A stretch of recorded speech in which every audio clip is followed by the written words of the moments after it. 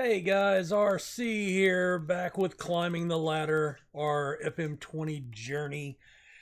And we are with our fifth club. This is episode 25. We've reached the quarter century mark. There was no job interest in me this off season. I am wondering, and if you know the answer to this, let me know. But if we take a look at my profile, we haven't gained anything. Now, I'm 73 years old in the game. Does age in the game get discriminated against? Or can, is that just I don't know, splash of color number?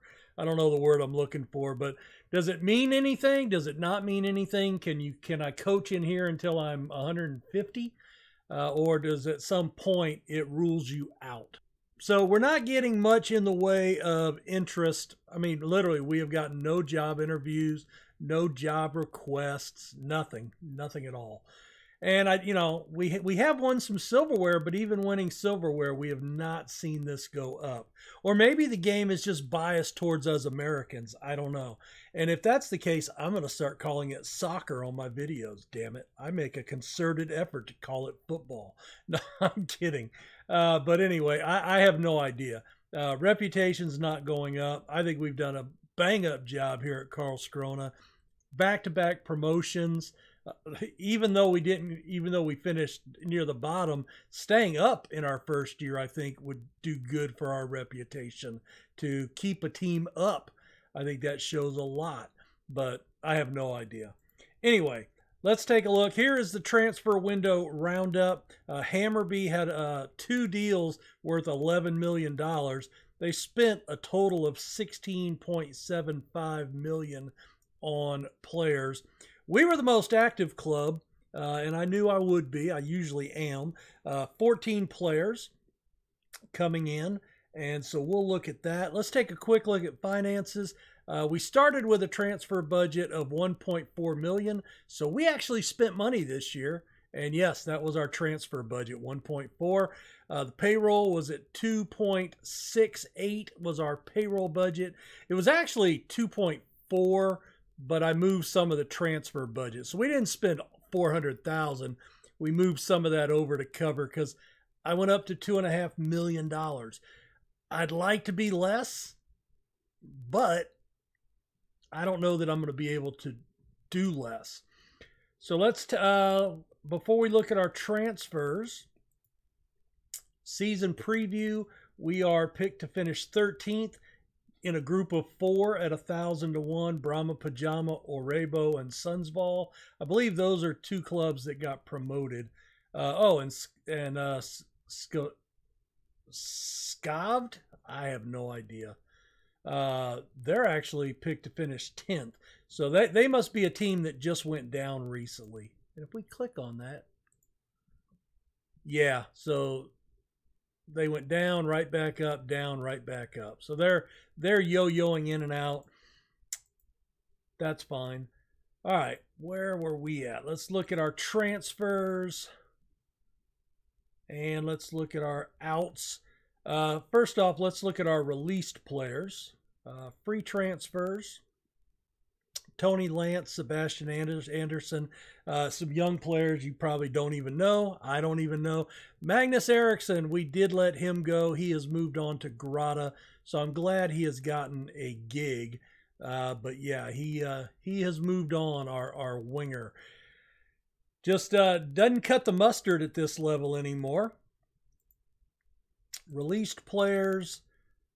Felix Johansson, Morten Falk, we let go on a free. His contract was up. Silvano Thoni, and he is still available. But you remember him, he was one of our key players moving up out of Division 1 into the Super Rattan, and then just didn't, couldn't hold his starting position there. But he has moved on. Arturo Alonso left us. Philip Bowman has left us. Jonas Svensson, Michael Nyberg, Tim Pettersson, we finally got rid of him, and Johan Stegarn. And Pettersson is actually still available on a free. So that's interesting. None of those guys got brought in. Anybody else? The big guys. Cavilli, we finally sold him. Being that we're up a second year, the board allowed us to move him. So we got $2,300 for him. Steve Matthews, I just wasn't happy with him last year. We brought him in, thought he was going to be a solid right back for us. He started 12 league matches, but only played a 6.49, and so we've sold him on for $5,500 after picking him up on a free. So a little bit of profit on him. And then Gethin Davies, $6,500. Central mid. Again, we signed a couple of players. We signed the English guy Evans last season. Kind of took Davies' place. I was trying to make sure I had a way to get. I'm drawing a blank. Why am I drawing a blank?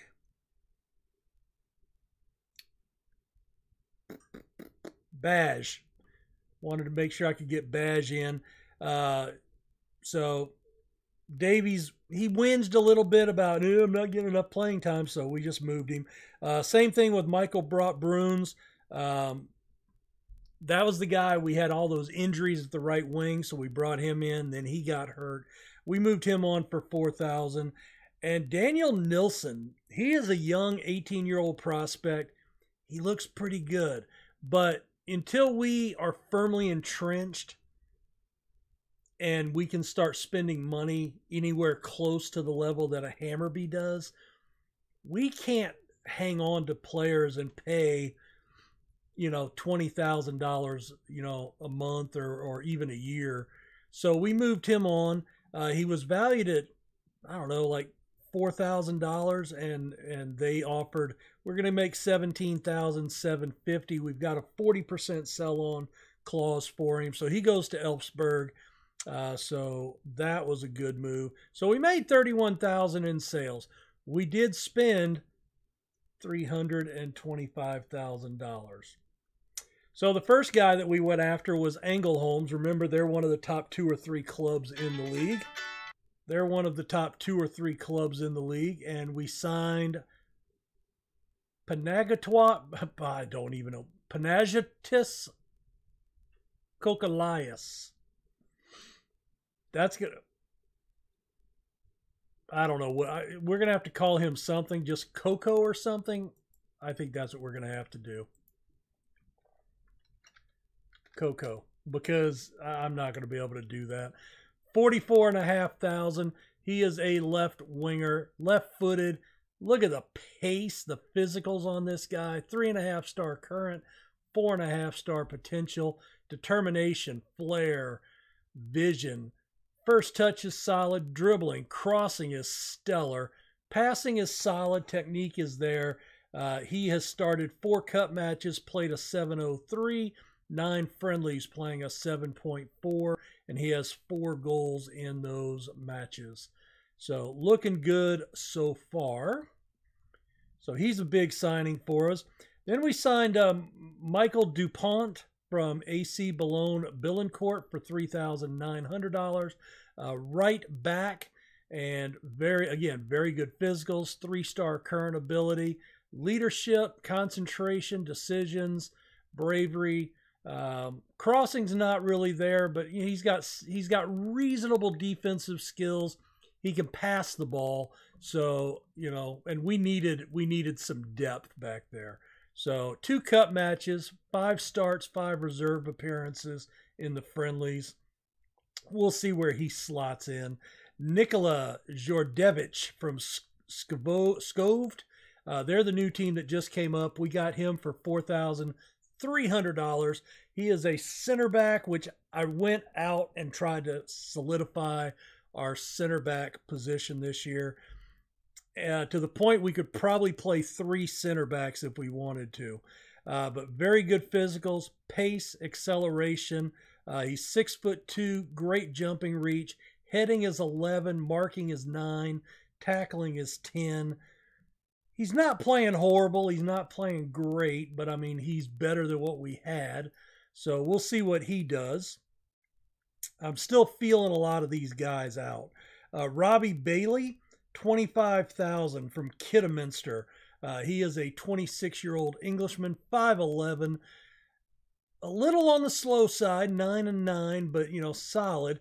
10 heading, 14 marking, 14 tackling. Worst case, he moves out to the left side and is a good defender out there, but I think he's going to be a pretty decent center back. 3 cup matches playing, 1 assist, 1 player of the match, 707 rating here in the early going. I think he's going to slot in as a starter. And again, we've seen Swedish players cannot head the ball, so we had to go outside, and we're going to have to use some of our non-homegrown in that spot. From Elfsborg, we signed Ali Akbar Latifi, $1,100. He can play left back, left wing, and between those two, he could probably play a wing back in our 3-5-2. Solid all-around physicals. He's only 2-star current, 5-star potential. Really good crosser of the ball. He's got some finishing ability. First touch is really good. Passing is solid. Technique. He's got a great work rate. I like this kid. 5 starts, 1 reserve in the friendlies, playing a 7-3-2, and he is Swedish, so he actually counts as a homegrown player. Another big one that we signed, $14,750. I did not change his name. His name is Victor, 3.5-star current ability. He is a Spaniard. No caps, but he's making $140,000 a year. I think he's our highest paid player. Solid physicals, starting right back. I hope he's our starting right back for $140,000. He can actually move into center back. He's got good jumping, 9 heading, marking is 8, tackling is 12. So he could play center back if need be. His mentals are really good. Decision making. Not a good passer of the ball, but he can cross. So as an attacking wing back, if he moves up or plays on that right, we're going to be okay, I think. He is 26. We've got him out for language courses. I did hear somebody say in a video the other day that they have noticed that players get better. They take a jump when they finished their language course. If they can't speak the language, then it's kind of an issue. But once they get the language course, here is a huge signing, $185,000 from Norrköping. Albin Gunners. He is I was originally looking at playing a 4-4-1-1, possibly with a number 10, and I needed one. Baj can play there, but this guy was more solid. But he can also play right wing, center. He can even move up to striker. He's got an 8 finishing. He wouldn't be out of place. He is Swedish, 4-star current. Excellent physicals. Excellent mentals, excellent everything. This kid looks really good. Is a star player, making $99,000 a year, so he is going to play a lot, and he has been playing well. So we dropped a bucket load on him, and then again we went back to England for another player, $45,500. Harry Roche, left back, good pace, solid physicals. Crossing's not there, but he can dribble, first touch, marking, passing, tackling, solid defensive player. I kind of was looking at him for a wing back in that 3-5-2, but he can play here. We gave him a couple of starts we gave him a start in the cup. He was not good. 7 matches, playing a 666. So again, just needs, and he's Welsh. It's close to England. But, so we went up to the UK area. That's what I meant. So anyway, that is our transfer moves. We did bring on a bunch of guys on freeze. A lot of these guys have been loaned out. Any of them that I recognize? This guy is probably going to start some matches. An 804 in 5 friendlies. We got him on a free. Leonard Thompson. He was with Skavd, and they let him go. So he's been a player. I mean, he played 28 in the league down last season with a 6.84, 17 assists. and he's got an 11 passing. So I think he's going to slot into our starting 11. He's making 153 a year. So we've got a couple of guys on some high salaries. In fact, if we look here, we've got Coco at 252, Pallison at 172, 153, 140. So we're up to 7 players over 100,000. Bethke, I am trying to sell just because he is his value has dropped a little bit. 675. So I'm going to drop that to 4. Yeah, if these guys aren't going to start for us, then, you know, I need to move them on. Hemingway, I think I've offered him out at 0. Tarpe is suspended. So Ramage, I think I'm trying, he's leaving in July 1st. So he is leaving. But anyway, let's get to today's match. All right, we're expected to finish in the relegation playoff. That was our starting transfer budget and payroll budget. We've already kind of gone over the budget. Lindbaum is back. He is not going to be our starting striker this year. And we are on the road. And this is the tactic we're going with this year. I have put in 3 new tactics. This is the 3-5-2. If we want to go a little more defensive, I think that is just another tactic that I've put in. That'll be our 3rd choice, but this is going to be our go-to tactic this year. And I want to check. Gustafsson appeared in 7 matches. He allowed 3 with 4 clean sheets. He appeared in 8 matches, allowed 11, but 7 shutouts. That doesn't seem right, but let's take a quick look on the comparison. Yeah, I think Richardson's going to get the job. We're going to give him the start. I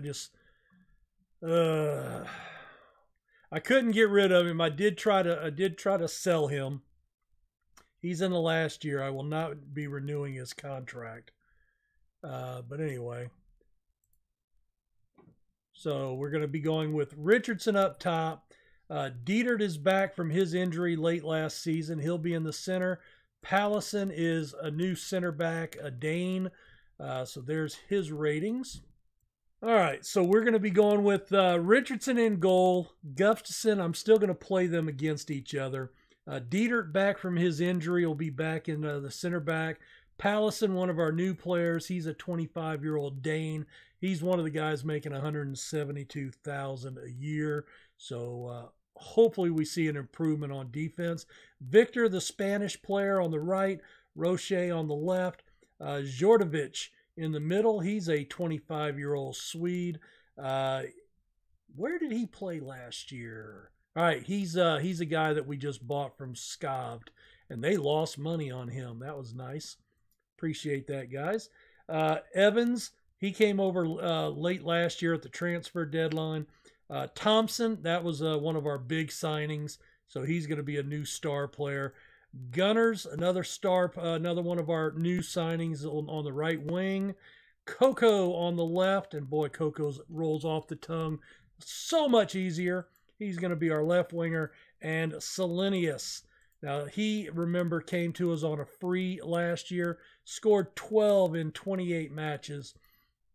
I have not played a one-up top very often in FM20. So I'm nervous about that. We're going to give it a little bit of a run, but if we struggle, I'm playing this because it's a little more defensive with the defensive mid. We've got guys on support. I do have some things that I can tweak, but yeah, I'm a little nervous about this. Let's see, we have Paulson, Lindbaum. I really don't need 2 strikers up top. Yeah, and I think it's gonna be Paisan. So Lindbaum, we're gonna bump out of here. Unless I need the homegrown. I don't think it doesn't look like I need that, right? Minari's injured. Tarpe is suspended. So we do have a few guys. We've got Bailey left and center. And I want him at center back. Larson is mid right. We'll move him here. Defensive right and center in DuPont. So he's more the right back guy. Mid center and defensive mid. And I would like, it's got to be Badge, doesn't it? I mean, I signed him to a new contract. It's got to be him. I got to go with him if it'll let me. And it does. Yay. So a lot of these new players are Swedish.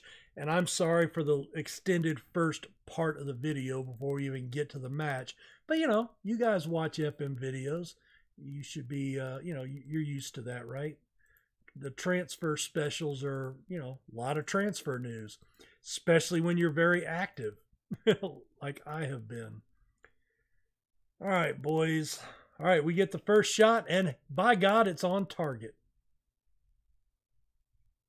All right, they've come back with a couple. Let's get creative. They're inspired. All right, Gunners picks up the first of many yellow cards this year. Oh, here's Gunners. First highlight. Evans. Oh, right into the breadbasket of the keeper. Oh. Evans with a nice run onto the ball. Caught it on a volley. Very nice.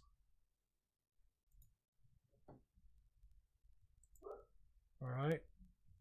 They didn't like the passion. All right, we controlled the first half. I'm pretty happy with that. I do appreciate the efforts. We end up with 3 yellow cards. So that's going to be... we did set a league record last year with most yellow cards. Albin Gunners, a bruised shin. All right, there's Victor. Oh, he turns the corner. And another injury. There it is. Selenius. Does it count? It does? All right, let's make a sub here. All right, let's put Paisan on. And let's go ahead and pull Gunners off for Christian Larson. Larson was our starter last year. So let's get both of our injured players off. But I think they teamed up, Gunners to Selenius for the goal. That was very nice. All right, Thompson plays it up short. Victor taps it in. Near post on the outside of the woodwork. Blasted off of there. All right, Richardson plays it short. Pallison up to Thompson.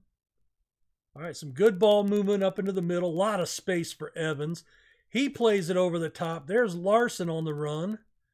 He lays it back. Thompson, 2 touches. Carl Evans, first goal of the season. Leonard Thompson puts the assist, and we are up 2-0, boys. Oh, very exciting. So if you did not see the end of last season, it came down to the last match of the season. So go check out last episode if you haven't seen it. It literally came down to the last match on whether we stayed up or were going down. Oh my God, a defensive header that we won. He's offsides. Offsides. Don't even go there. I don't need to see a replay either because he was definitely offsides. Let's see. 1 away fan. Very nice of that person to travel. Much appreciated. All right, let's see here. Victor Pallison. How about Dietert's? Dietert's on a yellow. Let's bring on Robbie Bailey for a debut. Now, he's a center back, but he can also play on that left, so that's good. And let's tell them to tighten up here down the stretch. Richardson doing something he did not do at all last year, and that's recording a clean sheet. 15-7 on shots, 10-2 on target, and we controlled possession. 5 chances to 1. If we can do that this year, we might do very well. So we're going to say passionately. Yep, nobody gave us a chance, and you played very, very well. Your Gardens, where are they picked to finish up? Mid-table. If we can handle mid-table teams, that would be a step up this year, because last year we couldn't handle mid-table teams, let alone top of the table. Although we did beat the mid-table team to end the season to stay up. So yeah, if we can do that, I think we've really solidified our squad.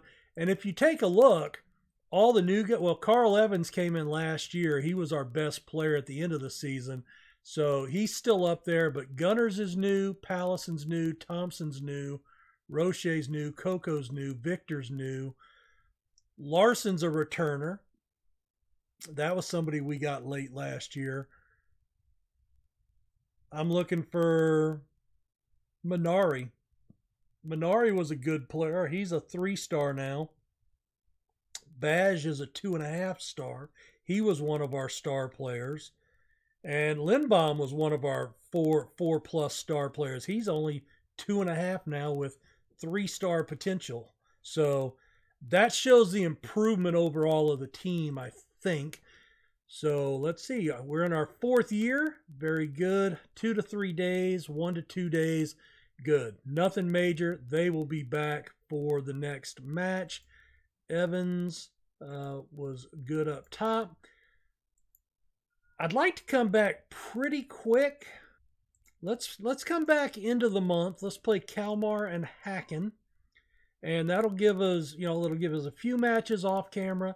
2 matches in the first month, so we can kind of start getting to know the new players, see them in action, and then we'll kind of hit our stride. Guys, please hit that like button for me. That's the only way I ask you guys to support my channel. There is no Patreon or anything else.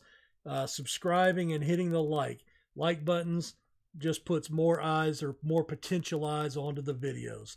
Thank you very much. Much appreciated. If you're new, welcome. By the way, I did get one new guy. I want to make sure I give a shout out. I always try to do that. Gordon Bell, a couple of days ago. So forgot to record that in yesterday's episode. But Gordon Bell, welcome to the channel. And guys, have a good one. Take care. Bye.